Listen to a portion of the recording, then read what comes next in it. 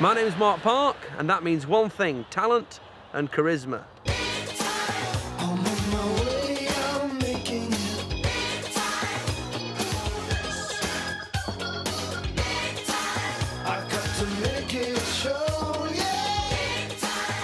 The pressures of Marc's newfound celebrity status meant that he now needed a manager. He settled for local entrepreneur Bernie Santangelo, owner of BS Entertainments, a subsidiary of BS Taxis. I decided to go with Bernie because he was a lot like me in many ways. Ambitious, talented, successful, and he'd also handled the Nolans. The minute I clapped eyes on him, I knew he had what it takes. He had that aura, special kind of magic. You know, you can't buy that for love nor money. It's a gift. It really is. It's rare and it's precious like gold. What is it? That's his talent, my friend. And this lad shits it. And he better not suffer from vertigo neither, because he's going straight to the top. Just a man with a man's courage. After the surprise success of the debut single, Bernie was finally in a position to negotiate a record deal for Marc's much-anticipated first album.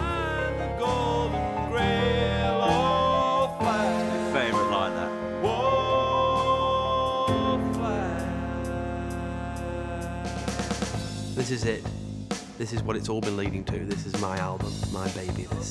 Then we go straight to Radio Gaga. It's a very eclectic mix, the album. There's new and there's old on it. I really wanted it to be a reflection of my influences, a tribute to the artists that have helped influence my talent. I've always been passionate about black music, that rural, ethnic, soulful sound, the sound of the streets, Aswad, UB40, Eddie Grant. The album's enabled me to work with some of the finest musicians in the world. The Samambi Singers are an incredible trio. We flew over from South Africa. I heard the tape once at a party. I was blown away by the vocality. So skillful. I wanted to embrace that pure sound, harness that pure energy.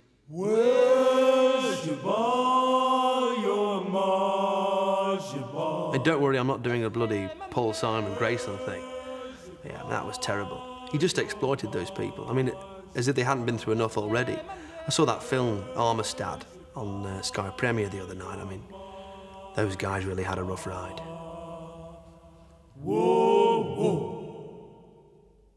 This album sounds like it's come from your heart. What did you want to say with African Tears? I wanted to say something about the turmoil that the people of Africa have been through. I want to tell not just them, anyone who's ever experienced any form of hatred and oppression, anyone who's ever felt that painful fear of not knowing where your next meal's coming from, or anyone who's ever had to fight to exist, to struggle. I struggled for many years as a greengrocer in the fruit and veg business. They were hard times. I used to cry myself to sleep many nights, and like so many others, I found faith in the future through African Tears. African tears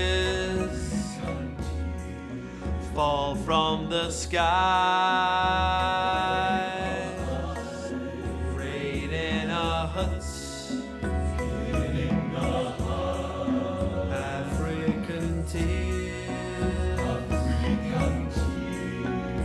African tears for souvenirs, and no one seems to care at all. Down in Soweto, there's a child who thinks a landmine is a ball.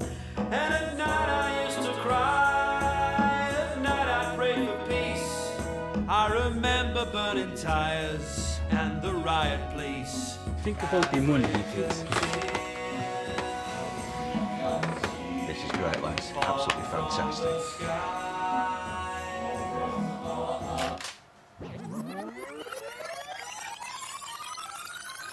Things couldn't be better for Marc Park. His success in the last 12 months have brought him all the trappings of stardom. What do you think? This is mine, personalised number plate. And I know you don't have to be famous to have one, but I think you look like a tosser if you do and you're not. Memk 2. Memk 2. That's the strangest thing, because that was already on when I got her. What does it mean? Well, it's me. It's me. I don't understand. Well, it's me. Look, well, me's there already.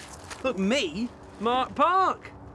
Me, Marc Park. I know there's no C on Park, but Well, you could have that, and you could have Marc Park there, or you can have it there. Me, Marc Park. Forget the C, and forget the 2. The 2 doesn't mean anything. But me, Marc Park. Look at that. That's fate, that. Shit like that freaks me out. Bernie got the house for me. I fell in love with it as soon as I saw it.